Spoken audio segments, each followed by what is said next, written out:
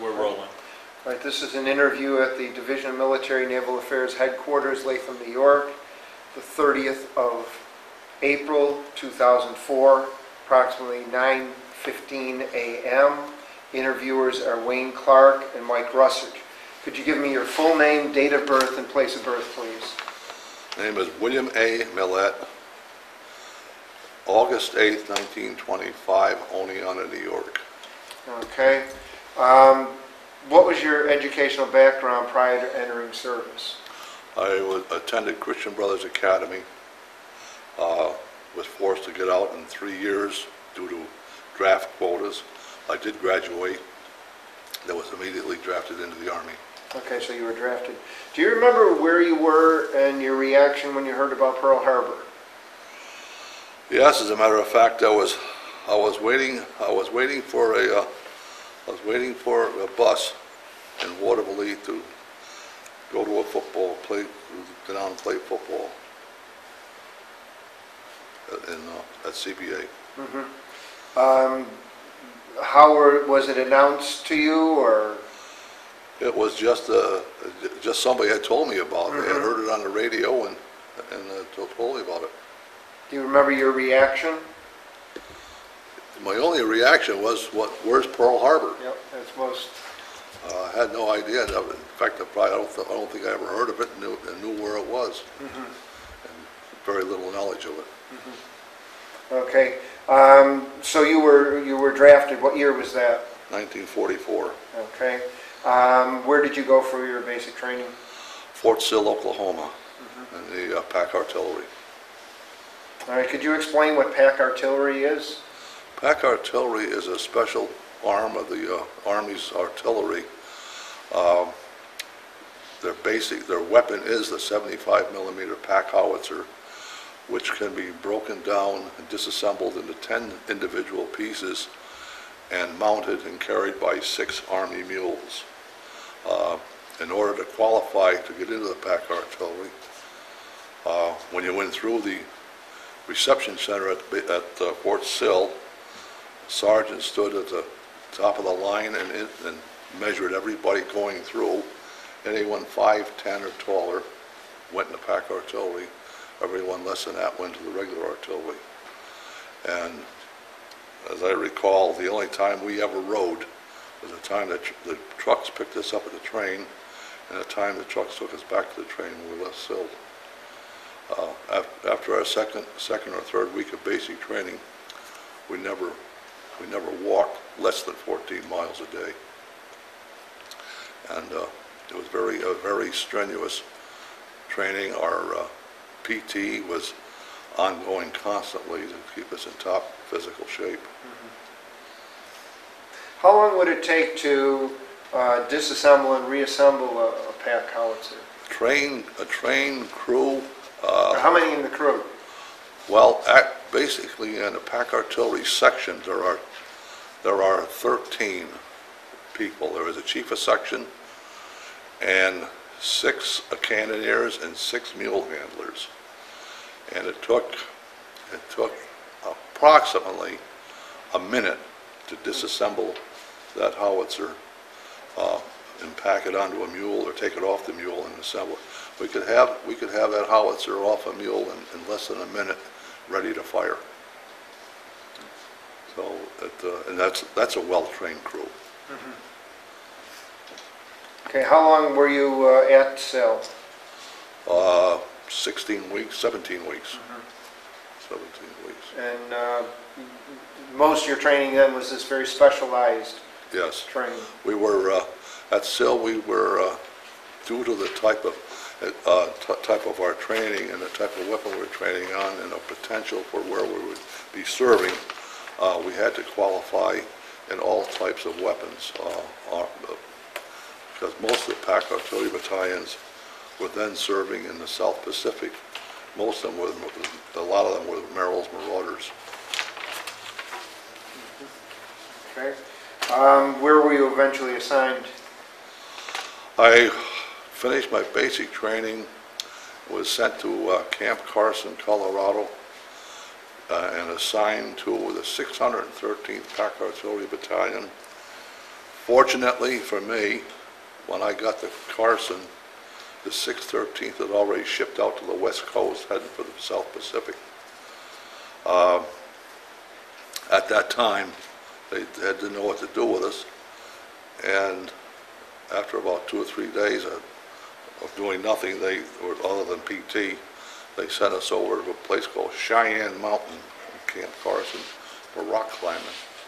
Why at that time, we had no idea, but eventually we got our shipping orders to go to Camp Hale, Colorado with the 10th Mountain Division. While at Carson, while we were rock climbing, as each day progressed and we ascended higher into the rocks and so forth and looked down, I was not particularly happy with what I saw below me, and found upon our return to our barracks that there was a big bulletin issuing a call for immediate volunteers for the airborne.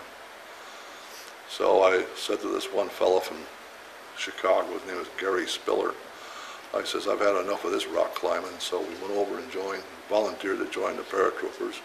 Took our physical, passed with flying colors, all set. Unfortunately, at that time, we got shipping orders to go to the 10th Mountain. Got to the 10th Mountain and informed the sergeant at wherever we were at, some headquarters, that we wouldn't be staying at the 10th Mountain. We were going to go in the airborne, and we were very politely but firmly informed that your days of the airborne are over. You're now in the 10th Mountain. You're going to stay here. So that was it. And then we went from Camp Hale to Camp Swift, Texas, for flatland training. The main purpose being that the difference in altitudes from firing weapons and mortars and artillery at 11 and 12,000 feet elevation is a lot different from firing at ground level. So your ballistics are a lot different. We had to get trained for that. Okay. Now, the 10th Mountain, a lot of the infantry units were ski units. You didn't have to do any skiing, or did yes, we had to be proficient. We had to be proficient in some skiing, and able to move around in the snow, because we had many times we had break ground for the mules going through the snow, primarily because sometimes the snow was crusted and the crust would eat into their skin, and so we had to break ground for them.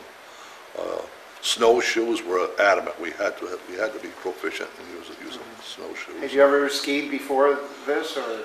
When I was a real youngster in Oneonta, we had a hill in the back of our house. We did a little skiing. Mm-hmm. That was about it. Mm-hmm. Okay. When did you go overseas? We left the United States in December of '44 and got over there in early January. Now, off camera before, what was the makeup? You talked about the makeup of the 10th Mountain. How many infantry units were there and how many artillery? The 10th was made up of 3 mountain infantry regiments, the 85th, the 86th, and 87th Mountain Infantry Regiments. These were supported by the 604th, the 605th, and the 616th Pack Artillery Battalions into regimental combat teams.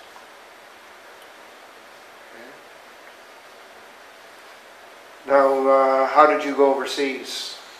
USS General Meigs, a troop ship.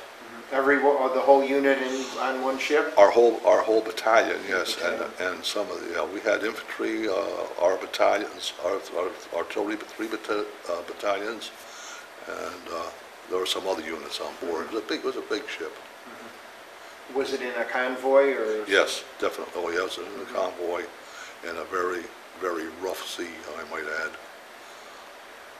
What was your destination? Naples. Which we didn't know at the time until we got on board the Meigs, and our natural curiosity asked some of the naval crew members where we were heading. He said this, and I always remember his remark. He said, this tub has been nowhere but Naples, so we knew we were heading for Italy.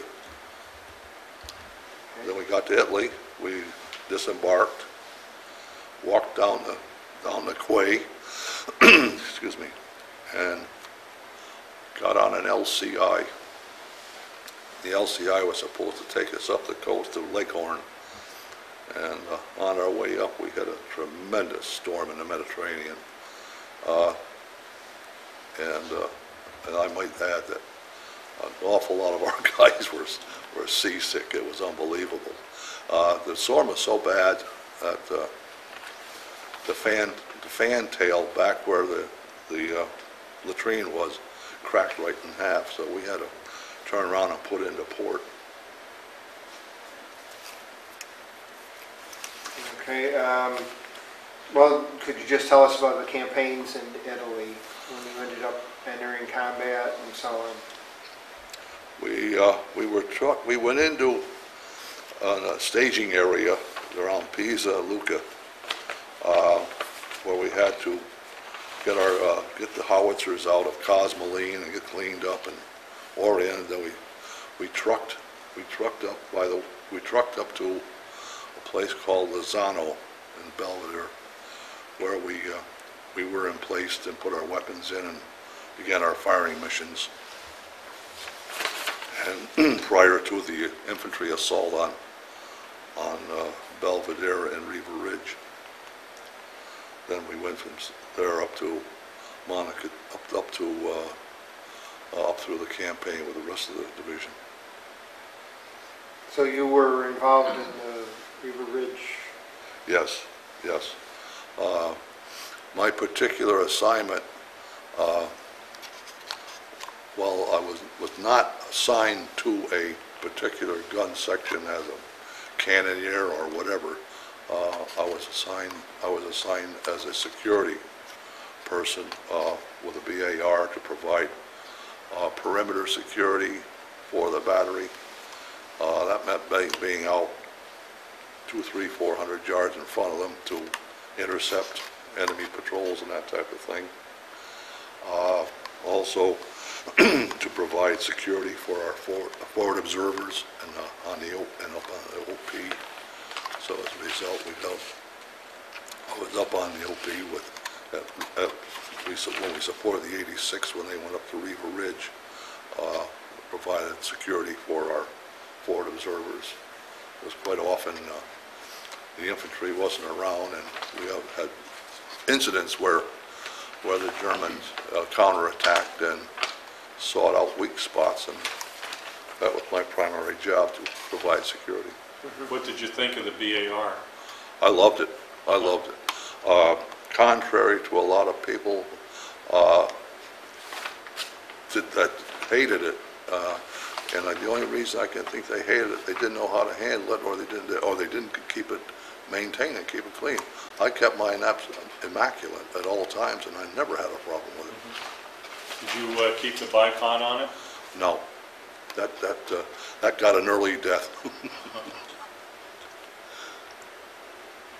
Now, do you think your equipment and clothing was sufficient for the change of seasons and that? Oh, definitely, definitely. We experimented. The division experimented in Colorado with a myriad of equipment and clothing and so forth. It seemed that every clothing manufacturer had a friend, a politician friend, who wanted the Army to use their equipment. And as a result, we in the mountains, we became a testing ground for this equipment and clothing. Some was good, some was bad. We had one instance, we had a pair of quick release binders on skis that guaranteed that as soon as we clicked them, hit our heels together, those skis would come off. Well, unfortunately, when you're going downhill, sometimes your heels come together inadvertently, and off you go. So they didn't work out, and that was just one of them. And some of the sleeping bags we experimented with froze up on us, so to speak. When we were inside them, our breath froze in the zippers and so forth, and they didn't work out. But in comparison, at that time, when we were, particularly when we were in Italy, and saw what the other regular infantry divisions had in the way of winter equipment and clothing. Ours was just far, far superior. We had parkas and we had shoe packs and so forth, and we were very comfortable. I can't ever remember saying where I was really cold, you know, in spite of sitting out on the side of a mountain somewhere all night long, you know, and about 20 below zero or 10 below zero. I can't say that I was ever really uncomfortable. Mm-hmm. Did you carry a lot of rations with you? The only rations we carried were actually when we were on the move was K rations. Mm-hmm. We were issued C rations at some times, but primarily they issued us K rations. Mm-hmm. How was food for the mules? How was that carried? They carried their own. We had special on those mules. They had what they call a Phillips pack saddle, and the Phillips pack saddles were common for every mule, except of course they had to be fitted a little bit different. But they had a rack and adapter on the top of the saddle, which was the adapter to put different various parts of the howitzer on, plus the fact of carrying hay, oats and that, and grain and that type of thing, water, ammunition, whatever. So they all had a little different adapter on them. So we were, when the pack companies went into the mountains or artillery went in, we were self-sufficient. How did the mules react to the cannon fire? Were they used to it, or did they? No, they shied. They're very sensitive to noise and so forth. No, we didn't. The problem, although we were a pack artillery and trained with mules, we didn't get our mules until In fact, we were one of the very few units, the only unit that I know of, that used the mules when we jumped off on April 14th on our final offensive out of the Apennines. And we had mules, and they weren't all what I call a GI mule, because our GI mules were big animals, and these were a little bit smaller. Some of them were. I had one that was a regular size, was a regular mule. Mm-hmm. But no, we didn't have any problem with them. Nope. Were they stubborn or fairly easy to handle? Well, believe me when I tell you, there is nothing on this God's earth as ornery as a Missouri mule. They are intelligent. They're hard. They're tough. A mule is a lot smarter than a horse will ever be. I've seen them do stuff that was unbelievable. I had one take off on me, and I'm holding the halter, and I can't hold him, and he ran me up against the side of between a tree, so that he ran so close to that tree, I had to let go of the halter. You know, they're just bad news. I've been kicked by one. One amusing incident. Taken basic in Fort Sill. No, we were down at Camp Swift, and we had a stable sergeant. Name was down there, and he was a Southern boy from South Carolina, and the mules were his specialty. And he got some of the guys chewing tobacco. He said, "I don't want to see you boys smoking." He said, so he got me chewing tobacco. Well, I chewed tobacco until I was cleaning out the hoof of one of our mules, and he just drew back that hoof and kicked me square in the butt and sent me flying. When he did that, I swallowed the cud. And I'll tell you, I was about sick for 2 days. So that was one amusing incident about the mules. But they were an amazing animal. They're sure-footed. As I just said before, they're really, really tough. We weren't, and I say the artillery wasn't the only ones. We had the Alpini, the Italian Alpini, did a lot of service for the tent. In fact, they had an Alpini mountain company attached to pack unit attached to each regiment, and all the regiments had pack service in their service companies had pack platoons and used mules. They had to. That's the only way they could get ammunition and water up in the mountains. You must have had a unit too that did blacksmithing. You know, oh yeah. Replace the shoes. We had 5,000 mules in our division. It was basically our organic transportation, and every artillery battalion had a service battery, and that was where the shoers were and the saddle makers and all that type of thing. And when I was saddle makers, these guys were really good. And at that time, they had nothing but the best of leather. When you couldn't get leather, and civilians couldn't get leather, these guys had the best leather you could get.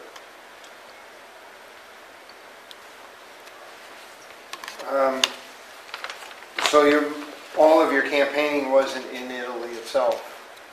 Our combat? Yes. Our combat was in Italy, yes. It ended, as a matter of fact, our combat ended on May 2nd, 1945. And today is the anniversary of one of our big campaigns, April 30th, up on Lago di Garda in northern Italy. When we went in, our battery went in on an amphibious assault in ducks to go around blowing out tunnels on the lake to support our infantry, and this is in fact the anniversary of it. Could you describe that? I've never heard of that action. You fired the howitzers from the docks? Yeah. No. Oh, okay. No. We disassembled the howitzers, put them on the docks with ammunition, and went up the lake. And then when the ducks pulled into the disembark area where we were under fire,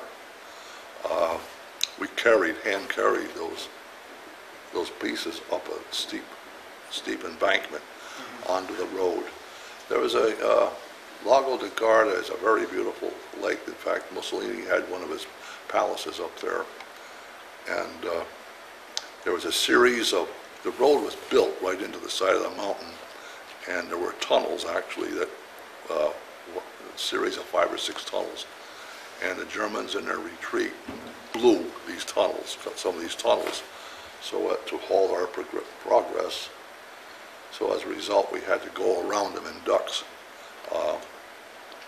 to support our infantry. In fact, they had a couple of 88s up at the head up in Torboli that were firing into our troops, and we went up and we duked them out. This is where I got my Bronze Star, and we duked them out and knocked the 88s out. So then, see, actually what it amounted to was that some of our infantry were actually trapped up there because they couldn't, even if they had to, they couldn't get back down because the tunnels were blowing up behind them. The Germans, in their haste to blow these tunnels, had prematurely blown one and trapped one of their own truck full of engineers. And I think there were like 15 to 20 German soldiers in that truck that were killed. So then we went up on with the infantry. Our infantry went into Torboli, and we went in behind them, and the war ended on May 2nd. Our assignment when we jumped off on April 14th, we were part of a task force. Our battalion was part of a task force with 86th Infantry, I'm sorry, and our mission was to go like hell, pell-mell, and nothing stop you, and get over the Po River and up into and seal the Brenner Pass to prevent the Germans from getting back in there. And at that time, there was a great deal of concern that if the Germans got back into those mountains, we'd be 10 years digging them out. So one of our jobs was to seal that Brenner Pass, make sure they didn't get back. But how did you stay in occupation at all? Yes. At the time escapes me, but we were there for a little while up in Torbally. Then we got orders to move to the East Coast. They were having some problems in Trieste with the Yugoslavians. Yugoslavians moved into Trieste and claimed that city, that port city, as our own, which was an Italian city. And we had orders to go across the top of Italy to Trieste, which we did. And we were over there with the British, and finally the British conned the Yugoslavs into surrendering. They invited them into a huge soccer field, and these guys were armed right to the teeth. The British colonel invited them to lay down their arms. War was over.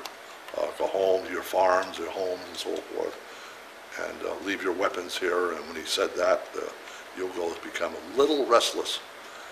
And then the colonel, I always remember the colonel saying, he had an interpreter, if you choose not to lay down your weapons, look behind you or around you. And the place was completely surrounded with British and American troops with automatic weapons. So they got the message and dropped their weapons and filed out.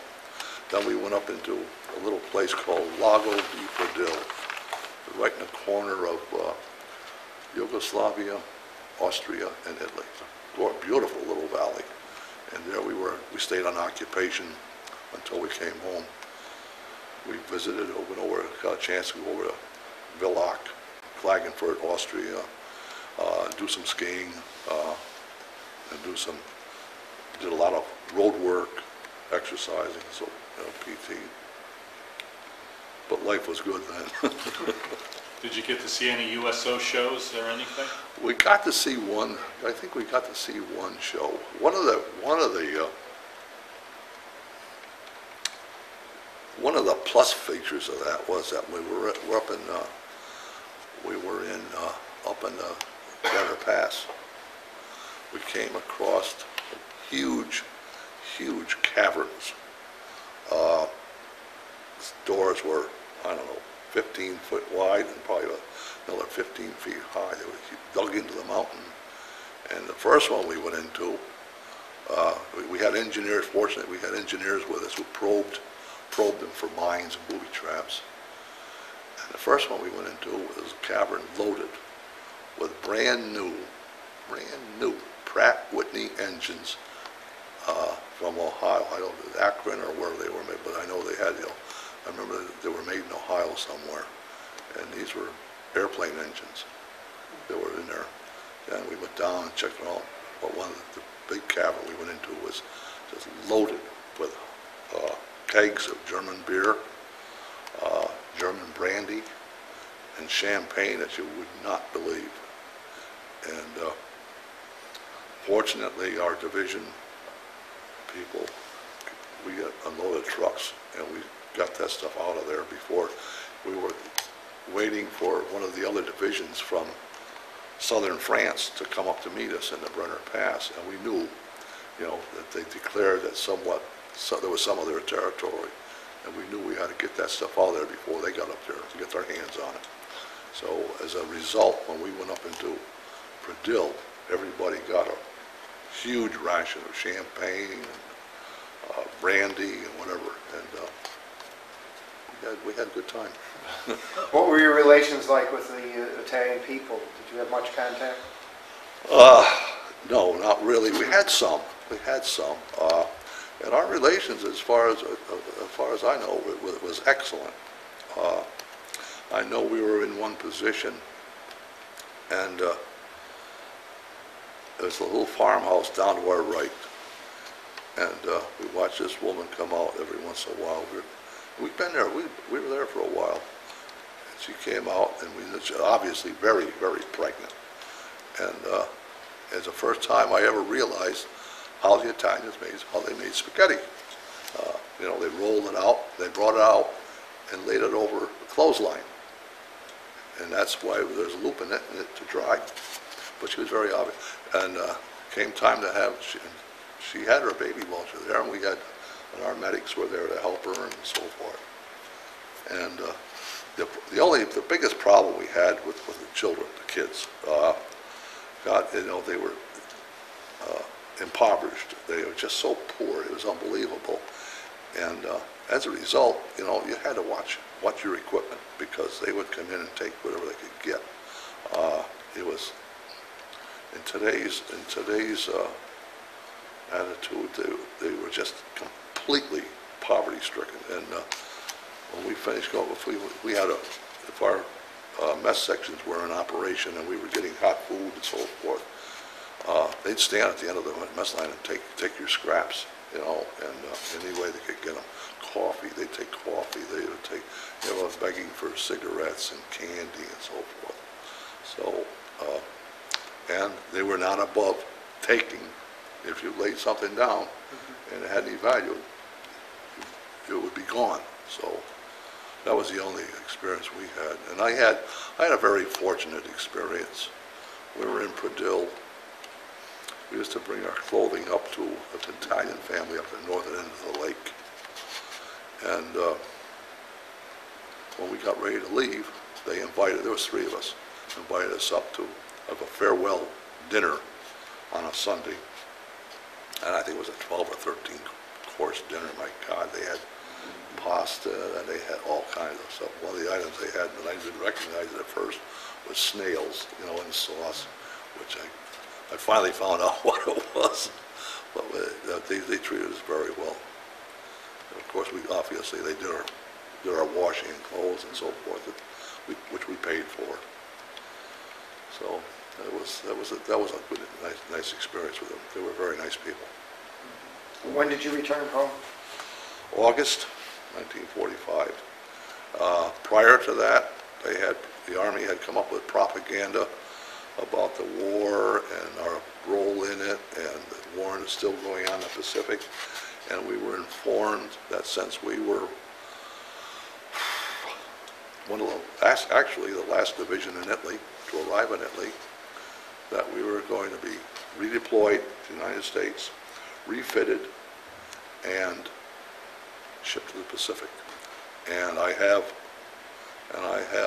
plans. I came by some plans some years ago of our position, in the final assault on Japan. So, another interesting point about our artillery, it's and at this time it doesn't make any difference, but at that time it was top secret. We were having the Greeks were fighting for their independence against the communists in Greece, and they were having a real battle, and they asked for help. And officially, you know, President Roosevelt, being the ultra-liberal that he was, thought he could control Joe Stalin and didn't want to offend the communists. However, somehow or other they decided, and they shipped all of our artillery to the Greeks for use of their army. And we sent something like 20 or 24 of our artillerymen along with them, and some of the mules to train the Greek army in their use. And that never came out. It was never made public until many years later. As a matter of fact, I was at a National Guard conference in Kiamisha many years ago when they had films and that type of thing, and it showed what they had done.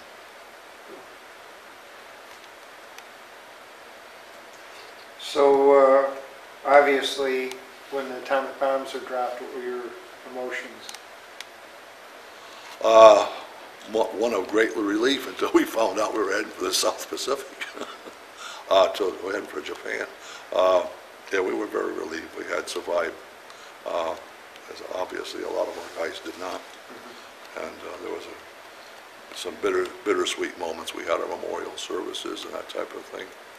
And they were bittersweet moments when we have in our division association, we have many annual and semi-annual meetings and so forth in the chapters, when we have never, ever forgotten these people that we lost over there. There's a huge cemetery in Florence where they're buried and so forth. And we have the division association that goes back to Italy every 2 or 3 years. And it's always a stop at the Florence Cemetery. We have a memorial service. But whenever we gather in the group, they're always remembered. Now you were discharged. When did you join the National Guard? Right away, or? No, a friend of mine talked me, conned me into that. I'm going to say this, I got 46, probably around 47 or 48, you know. He wanted me to go over to the 105th in Troy, 105th Infantry in Troy, and I said, friendo, I've seen that. I said, those people get hurt. So I did. I joined a National Guard unit in Albany, an artillery unit. So, and I rose through the ranks, became a first lieutenant, battery commander, then a company commander in a tank company, and so forth. When did you leave the Guard? See, I don't remember what year it was. I know I had about 16, 17 years of military service, and between ROPA and politics and so forth, I got out. I was in a position with the bank that they frowned on it, and as a result, I couldn't get the time to devote to the Guard. I couldn't get the time to go to school in order to gain promotion, to stay out of ROPA. So as a result, I just had to get out. So somewhere in the 60s? Yeah, I was going to say, around that, yeah, somewhere in the 60s. Okay. So most of your service, you never were called up during Korea, or? No, as a matter of fact, there's an interesting point. We were at Camp Wellfleet, and at that time we had the M42s, and we were over at Wellfleet on a firing training mission, and we got a call from battalion headquarters that all the battery commanders immediately. So we went back to battalion headquarters, and we were informed at that point that word had been received from Albany that our battalion was being mobilized, was being federalized. It seems that some smart infantry commander realized that these AAA battalions with the automatic M42s that could fire 120 rounds a minute off those dual barrels of an M42, plus the quad 50s that were mounted on the back of a half-track, was much more valuable to infantry support than they were any aircraft. And as a result, the Army immediately, saw the wisdom of this, and they started shipping all their regular Army AAA units, as well as federalizing National Guard units, of which we were one. So we were told at that time that upon return to Albany, we would be federalized. Politics again took over, and I can't remember who the governor was at that time or what happened, but anyway, by the time we got back to Albany, or in the interim immediately after, our battalion was assigned and became part of the 27th Infantry Division. And at that time, if you wanted anybody in the National Guard, you had to take the whole division. So we did not get federalized. So that was about the sum and substance of it. Did you ever use the GI Bill? Yes. Yeah, I used it to go to Siena. That was we went to Siena College when after the war in 46. Yes, that was a zoo out there. I mean, there were more guys and GIs than you could throw a stick at out there. It just place was overwhelmed. Quonset huts, going to class in the Quonset huts in the winter was not the easiest thing in the world. yeah. Do you use the 5220 club? And I use the 5220, yes. Yep, I use the 5220, yep. Right almost to the hilt, I guess. I attended bar when I was going to Siena, and at the 5220, and so we were making out all right. Obviously, you've joined veterans organizations or association organizations. Yeah, we have a very viable 10th Mountain Division Association. We has broke down to like 20 chapters in the country, and at present I'm the president of the upstate New York chapter, which covers from every place outside of New York City. Did you join the American Legion or the VFW? I'm a life member of the American Legion, and currently the adjutant of our Legion post, member of the VFW in Waterville, past all-state commander, currently quartermaster of the VFW. Very happy.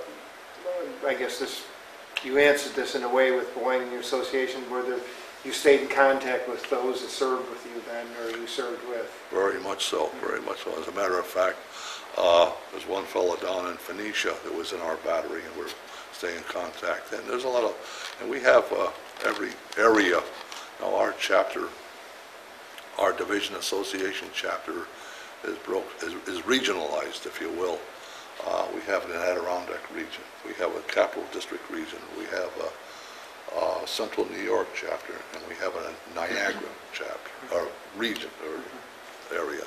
So these are all run by vice presidents of the association, and each one has our own celebration and memorial services and so forth. We have our big one here in Albany on February 19th to commemorate our assault on Riva Ridge. Then we have an annual meeting of all the chapter itself. Last year we had it in September out in Geneva. This year I'm having it up at Garnet Hill Lodge up near up past Lake George. So they're very, very active. In fact, it's probably, I would venture to guess as an association, division association, is probably the most active association in the Army. How would you say your time in service had an effect or changed your life?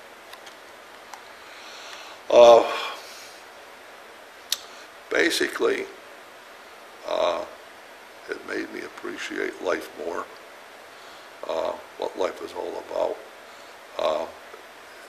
I became much more conservative in my attitude, as opposed to conservative, as opposed to liberals. The value of life, the value of the way people live and how they carry themselves. I've watched this country deteriorate, since World War II, and continue in that vein. The liberalism that permeates our society is it's incredible, and the liberalism of the courts and the judges is just incredible.